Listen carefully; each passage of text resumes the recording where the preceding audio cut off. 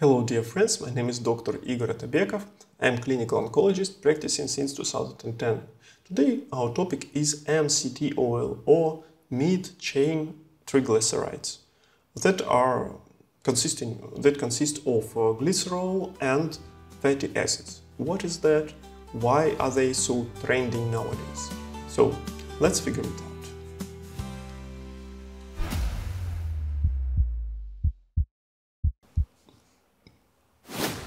Here you can see the general information about mid-chain triglycerides, that they are easy to absorb, to digest, they easily produce ketone bodies. We know that lipids are essential for our living.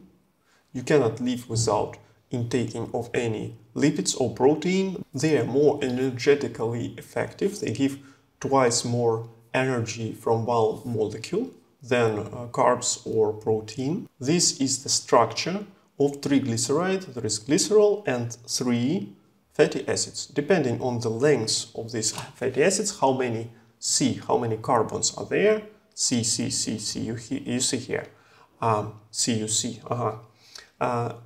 We call it short chain fatty acid, medium chain fatty acids or long chain. Short chain fatty acids are very important. They are produced by our gut bacteria and they regulate our immunity, function of our heart, lungs, pancreas, liver, even brain, the mood, everything. These are very important signaling molecules. They can even control if we are obese or not, if we have high appetite or low, inflammation, etc. Long fatty acids, that is the most fats that we take with our food. Actually, their intake may be associated with some diseases like obesity or heart problems, atherosclerosis, or even cancer.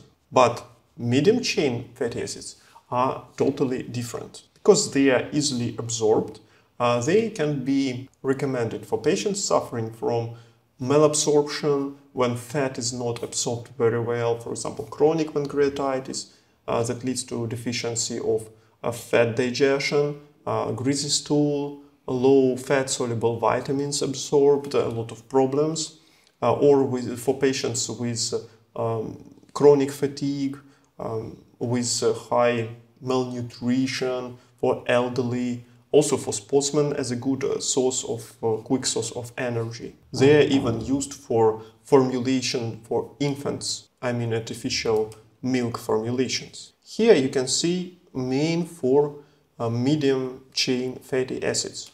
This is C6, the shortest of them, but it's very smelly, that's why it's not used really for preparations of MCT oil.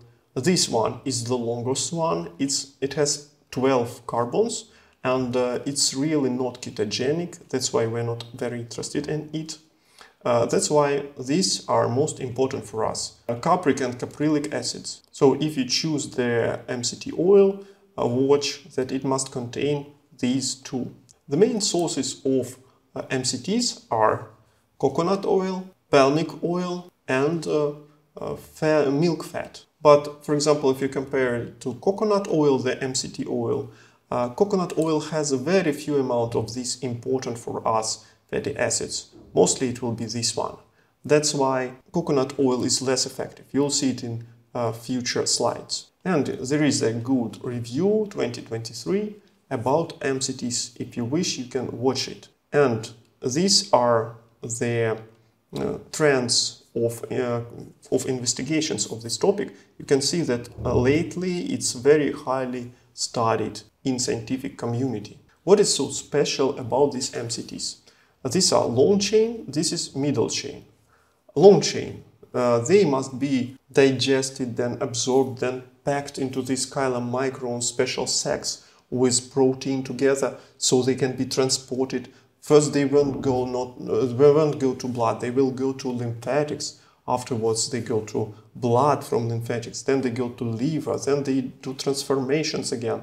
Then they can be used for energy, or if they want to be transported somewhere, again, they need to be packed and then transported. Very difficult and energy-consuming process.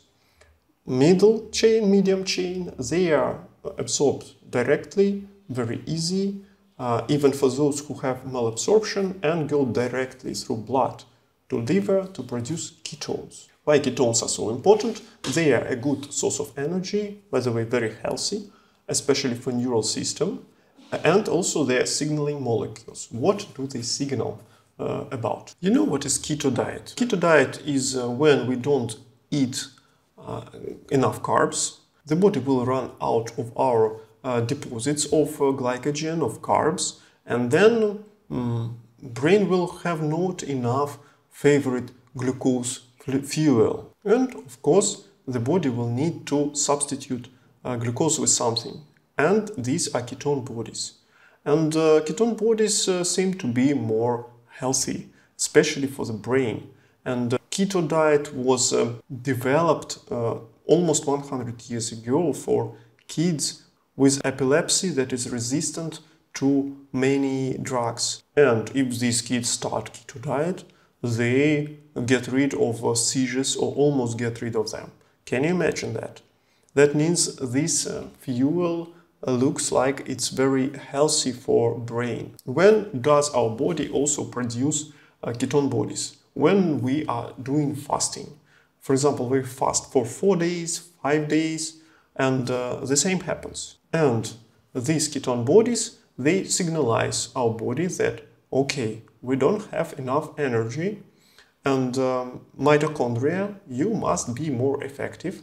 You must heal yourself, repair yourself, you must retune, reset yourself, and body, you must produce more mitochondria. Mitochondria is the batteries, is the electrical stations of our cells that produce energy. And this is very important. For example, we know that low mitochondrial dysfunction may lead to many diseases, like, for example, chronic fatigue. It's not a disease, it's a symptom. Also, for example, some degenerative diseases or even cancer, according to metabolic cancer theory. And here you can see that this mitochondrial dysfunction is connected to even anxiety and depression. And MCT can help to improve mitochondrial function and mood. But the most popularity MCTs received with weight loss. We know that they really can effectively decrease appetite. And if you include it into weight loss program, it is more effective than, for example, coconut oil. It's easily explainable because I told you before that coconut oil has few amount of these important ketogenic acids. And this is the study in humans. And also it was compared to humans taking olive oil for weight loss, and it was also more effective than olive oil. Even olive oil is not MCT source. MCT can also fuel the brain and improve the cognitive function in brain. By the way, the dosage of 12 grams was same effective as 18 grams per day. And also there is the study for 6 months, randomized, double-blind, placebo-controlled, on patients with Alzheimer's disease, and it showed that if they were taking 25 grams per day of MCTs, 80% of them were at least stable or even improving their symptoms. Here you can see a lot of other effects, like antimicrobial, antiviral effects. Here there is effect on microflora, gut microbiome. But I want to emphasize one other topic. This is post-COVID. We know that COVID can go to the brain and do the inflammation there, cause the inflammation there, directly may damage the neural tissue, can cause mitochondrial dysfunction, can cause microthrombi, and that's why this dysfunction will lead to symptoms like brain fog, seizures, behavioral changes, different mood changes, memory loss, dysfunction of movements, fatigue, etc. In this study, they showed the PET scan of normal people versus post-COVID sufferers. And what is PET-CT? The patients receive the glucose, which is marked with special substances that will shine on X-ray. You can see here. And the more the region will get this glucose, the more shining it will be. We use it often for cancer diagnosis because cancer cells often take a lot of glucose, and we can see these shining regions in the body. And here they see that during post-COVID, there is low intake of glucose in frontal lobes of the brain and high in the cerebellum. And this looks similar to Alzheimer's disease. It seems like these regions cannot metabolize glucose very well and cannot produce energy from it. That's why the nice theory from the scientists says that maybe if we give them MCT, it's totally different source of energy. It has totally different mechanisms, how the body will process it. That's why it may really help those patients. So let's wait for clinical trials. What can be the possible problems about MCT? First of all, they can cause, as you see here, the gastrointestinal side effects, like some diarrhea, for example, or nausea. That's why it's better to start from very low doses. For example, 1 teaspoon or half of teaspoon, increasing it gradually. Also, you can mix it, for example, with coffee or salad or smoothie. Also, we don't know we're not sure about the contraindications. Maybe they can be contraindicated in liver cirrhosis, for example, because still its processing is dependent on the liver function. Or maybe it, for example, will increase the development of atherosclerosis in future after 10 to 20 years of intake. Most likely not, but we cannot be so sure. We don't have enough clinical data about it. And we don't know yet the exact dosages. Looks like up to 30 is safe, grams a day, I mean. But maybe 12 is okay. For me, I guess 1 tablespoon a day is fine. So again, let's do the conclusions. MCT oil, when can it be used? First of all, weight reduction, appetite reduction.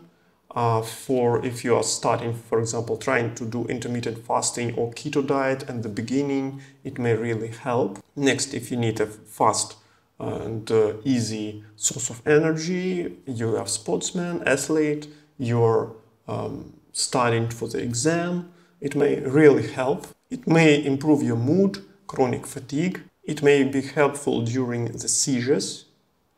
Maybe during Alzheimer's disease and post-COVID, we still need more data. And it improves the levels of energy production by mitochondria, and it may be effective against different microorganisms. But still, we need more clinical data on the patients. Dear friends, that's all for today. I hope it was interesting and beneficial for you. I wish you a good day, God bless you, good luck, and goodbye. Don't be afraid.